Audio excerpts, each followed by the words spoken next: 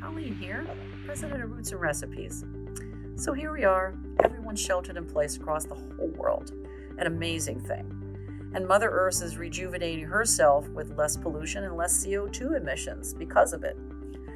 We can rejuvenate ourselves as well. It's a great time to interview older family members about family history and younger family members about what they think about when we talk about family. I've been using this newly found free time to sort family photos.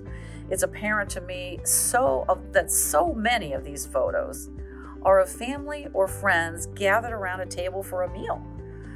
So the next project I'll be doing will be to sort out my favorite recipes that I often use for such gatherings.